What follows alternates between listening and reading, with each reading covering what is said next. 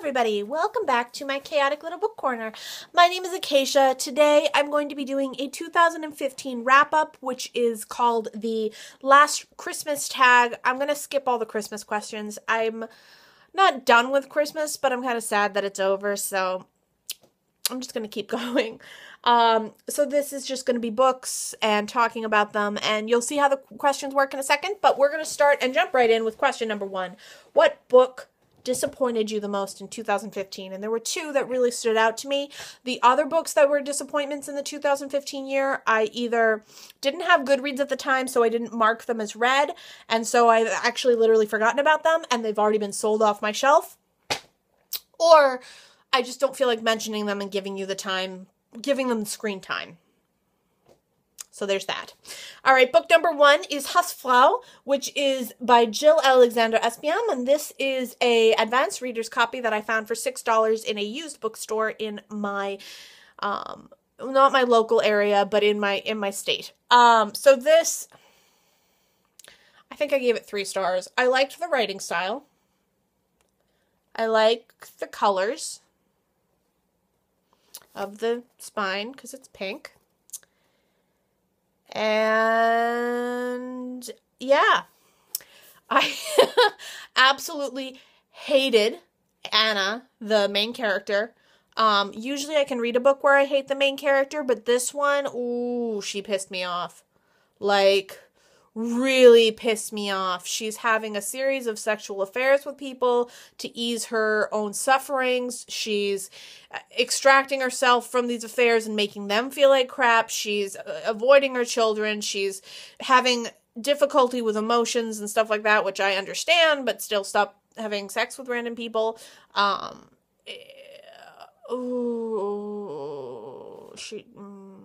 don't like her.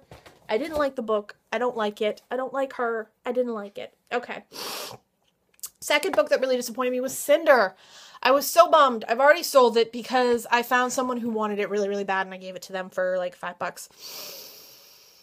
I wanted to love Cinder. I really wanted to love Cinder. I couldn't love Cinder. I was bored by the world. I was bored by the characters. I felt no connection to any of them. It was YA. YA is always tough for me because I don't always feel like I'm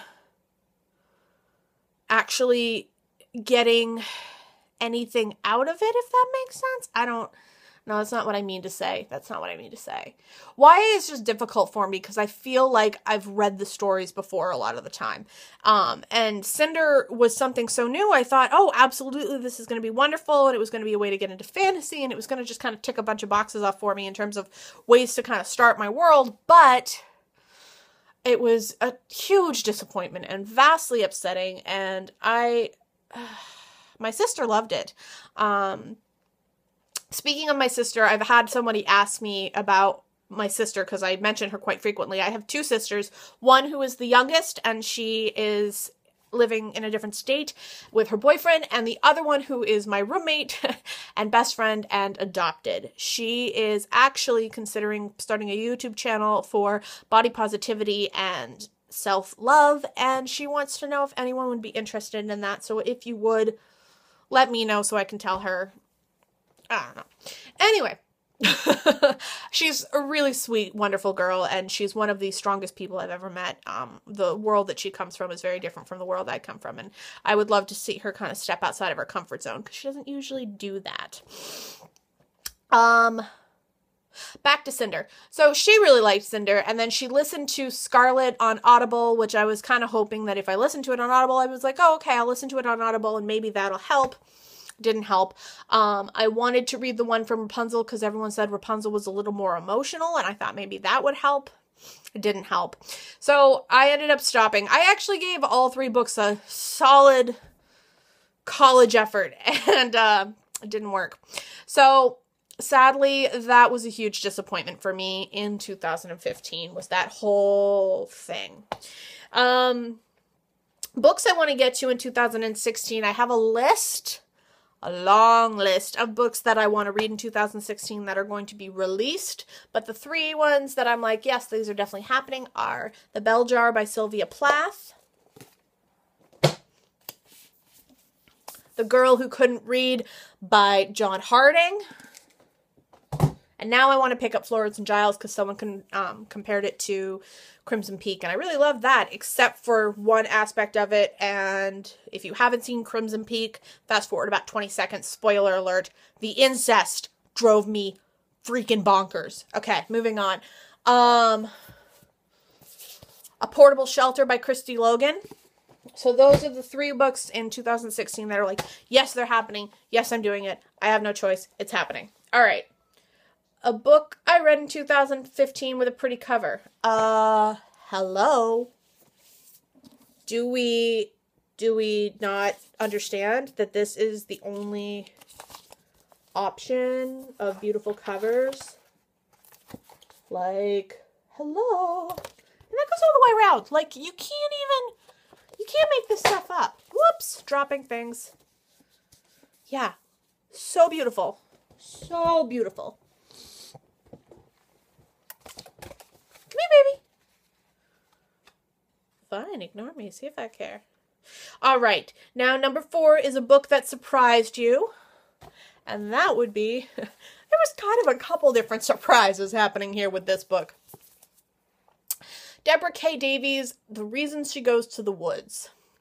I actually found this one through Jen Campbell's channel. And I was like, absolutely, this is going to happen. And I ordered it through my local bookshop, and my local bookshop now carries it. I don't know why, but they now do. So, actually, they've done it with a couple of books that I've ordered through them. They now carry them. So, where do I begin? Surprise factor of me loving it was pretty high. I was expecting to like it, not love it. It wasn't a favorite of 2015, but it definitely was a love. Beautiful writing. Phenomenal idea, but completely shocking in context as well. The things that it touches upon are not usually things I consider being touched upon. And Pearl, the main character, I loved her at some points in the book, and I absolutely wanted to smack her across the head and tell her not to do things at other points of the book, like when she's tormenting her little neighbor friend. And she gets very nasty and very sweet at the same time, and you can definitely tell that it's something learned. But, you know, then there's that whole, which came first, the chicken or the egg? Like, was she born a little bit nasty and then she was raised in a nasty environment so it got fed? Or did she learn nasty behavior from parents? I don't know. So, it gets weird and it gets awkward and it's written beautifully, and as a result, you just don't know what to do. And this is how each page is set up. It's almost like a chapter and then a page. Same thing. You need this blank space because you have to be able to close the book and go, oh, and then open it back up. You have to. Otherwise, you're never going to get through this book. I got through it in a day. It's like 250 pages, but it's ended up only being like 125 because each page is blank on the other side. So, I couldn't stop reading it. It was like, it was just so dangerous. I couldn't look away. So, there was that. Now, the next question is, which book made me cry? Another cover love, of course, which is Furiously Happy by Jenny Lawson.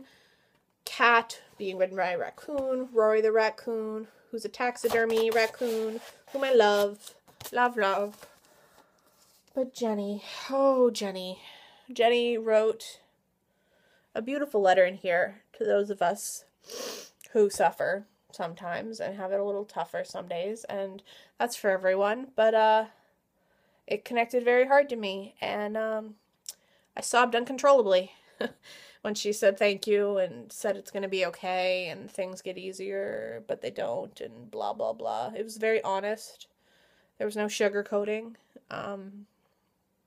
Yeah, I sobbed. And I do need to pick up her Let's Pretend This Never Happened book. I have to. I have no choice in the matter because Jenny is now a favorite author and can't help but love her. So, Jenny, if you ever see this for some reason, know that you are very much loved. All right, and then number 6 and the final question. Books that I loved, and I'm going to do my honorable mentions, starting with Fishnet by Kristen Eanes, and this is such an important book. Okay, so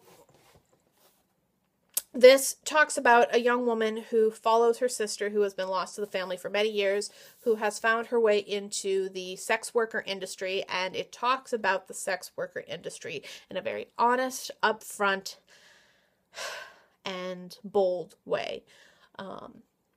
It's very clear that some people are in it because they want to be. There's a lot of conversation about women who actually have a lot of control over the clientele they see, and the use of condoms and the use of being safe. There is some very strong female characters in here. There are some very nerve-wracking moments in here. There's some fear. There's some very strong sisterly bonds in here, and it stole my heart. It was something wonderful. I read it in 2 days. I needed to take a break during the night and read something else because it was just so emotionally draining to me, but not in a bad way, in a very wonderful way. And I was so happy I found it. And I actually thank Jean and Mercedes for that. So I will link both Jean and Mercedes' channel down below. I believe they both did a independent review of this book, and I will post both of them down below. If you want to know more of my thoughts, please let me know. I have a whole rant on that, but I'll keep it to myself for this video. Ernest Cline, Ready Player One. This was such a good book. I am not a fantasy person. I am not a sci-fi person. And I don't play video games, but I like watching people play video games. So this actually played out very well in my brain. I almost put this into my books that should be a movie category. Or did I? I don't believe I did. Either way, it would have to be done almost as if it was a video game. Like, that's the only way it could be done. Right? Anyway,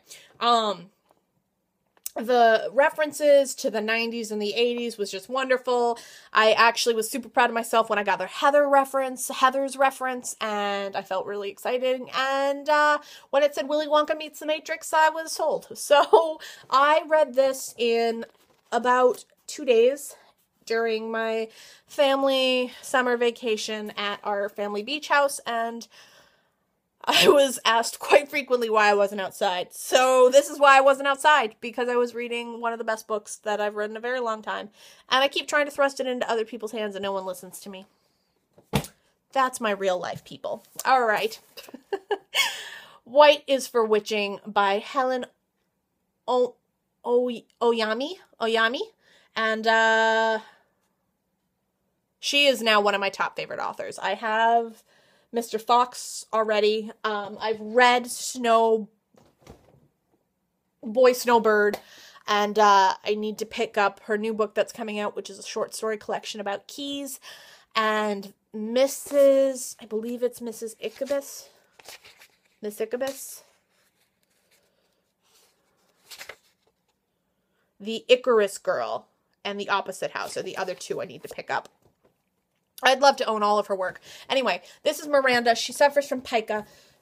It's a beautiful family story. It's really, it's a wonderful way to kind of explore madness without outrightly stating it. And it's also a really magical realism-y kind of world in which the house actually has feelings and is causing fear and havoc in the family. And oof.